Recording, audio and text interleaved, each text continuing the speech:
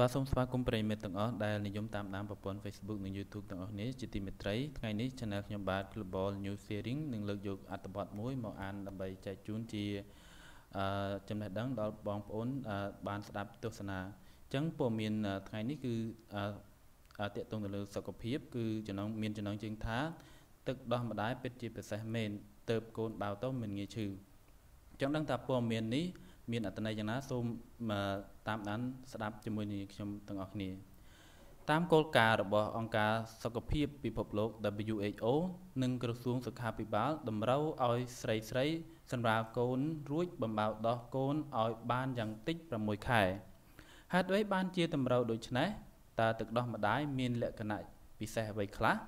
ទឹកដោះម្ដាយល្អឥតខ្ចោះសម្រាប់ទារកវាជាប្រភពដ៏សំខាន់នៃសារធាតុចិញ្ចឹមវីតាមីនជួយដល់ការលូតលាស់របស់ក្មេងនិងការពារកូនតូចពីជំងឺផ្សេង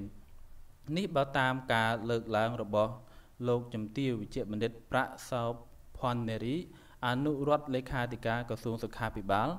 ទឹកដោះម្ដាយសម្បូរទៅដោយសារធាតុចិញ្ចឹមខ្ពស់មានសុវត្ថិភាពបរិមាណគ្រប់គ្រាន់សម្រាប់ទារកទឹកដោះម្ដាយ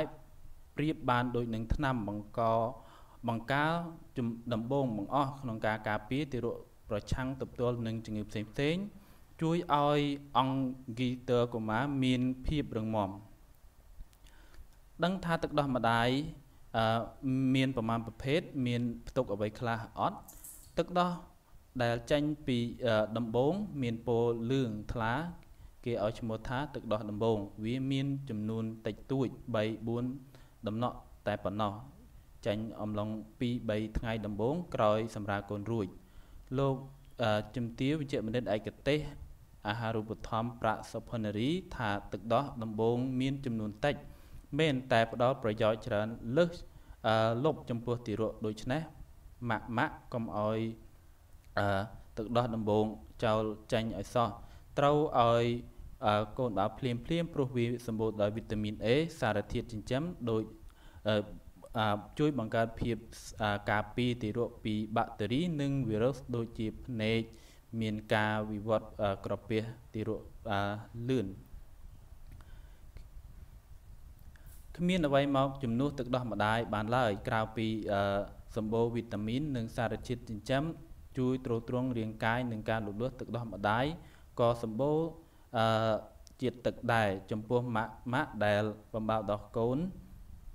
តែមួយមុខគាត់មិនត្រូវឲ្យបន្តក់ទឹកបន្ថែមនោះទេក្នុងអំឡុង6ខែដំបូងទោះជាទឹកដោះនោះទឹកស្អាតក៏ដោយក្នុងករណីមានសំណួរឬមានមន្ទិលសង្ស័យជំវិញសុខភាពជំរឿសល្អបំផុតសូមវិគ្រោះនិងប្រឹក្សាយោបល់ជាមួយនឹងពេទ្យជំនាញ